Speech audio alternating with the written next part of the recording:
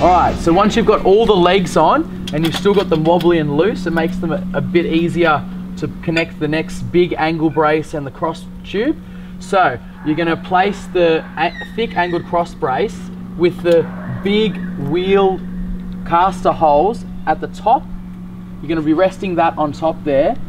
Then you're going to slide through the big bolt through there to the other side, and you're going to put the circular tube and you're going to spin it on,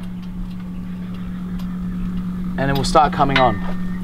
So once it is caught the thread, the circular brace is caught the thread, you're going to use your Allen key and you're just going to twist it round and it will go all the way in. Right, once the cross braces have all been put on, now it's time to go around and tighten up all the leg bolts. Just go around, use the Allen key that's supplied with your kit and give it a good twist and it'll grab and become tight. Once we've got that tight, we're going to then put the caster wheels on.